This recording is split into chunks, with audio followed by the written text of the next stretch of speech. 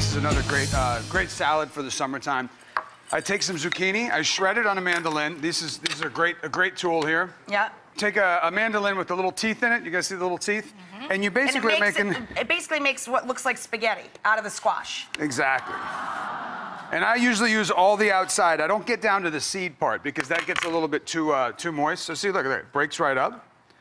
Very, very simple. And then it couldn't be simpler. You're just doing... I mean, look at this. A little salt and pepper. A little salt, a little mint.